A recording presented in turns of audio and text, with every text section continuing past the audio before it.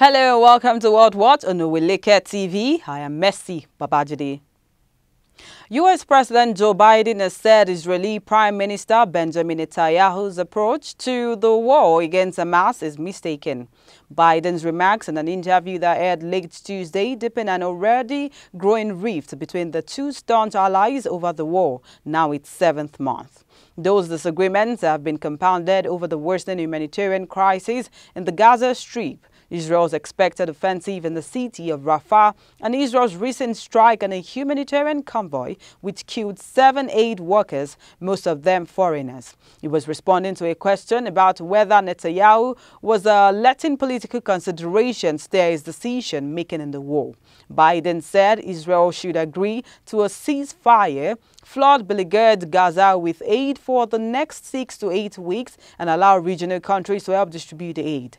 The Biden administration was outspoken in its support for Israel following the October 7th Hamas attack, but in recent weeks has stepped up criticism of Israel's approach to the war.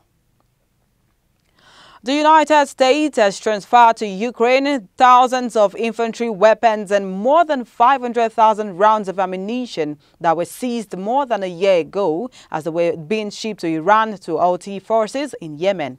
The U.S. military said the transfer was made on April 4th, the latest military assistance that U.S. President Joe Biden's administration has provided to Kyiv following Russia's full-scale invasion.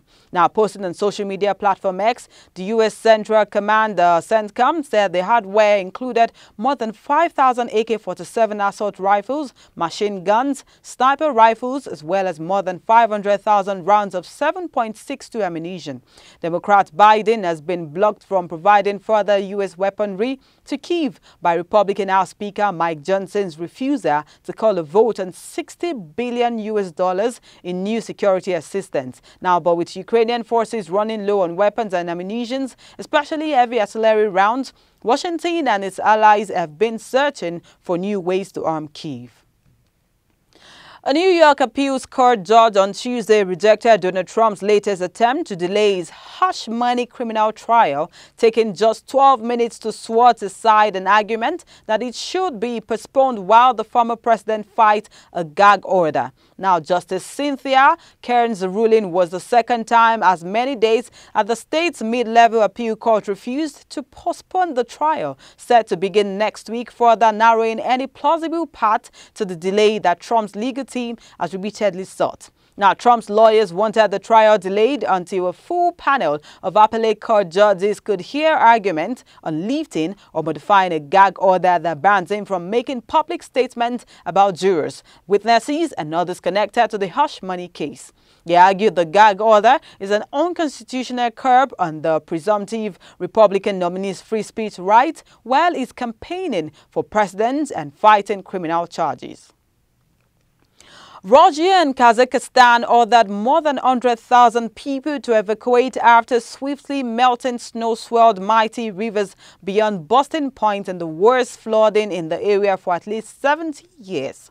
The deluge of meltwater overwhelmed scores of settlements in the Ural Mountains, Siberia, and areas of Kazakhstan close to rivers such as the Ural and Tobol, which local officials had said had risen by meters in a matter of hours to the highest levels ever recorded. Now, late on Tuesday, levels of the Ural River in Embark, a city of around 550,000, reached 9.31 meters, that's 30.5 feet, exceeding the critical level of 9.30 meters, the regional governor said, urging residents in areas at risk to evacuate. The governor of Embark, Denis Pasla, called on those in flooded districts to evacuate promptly.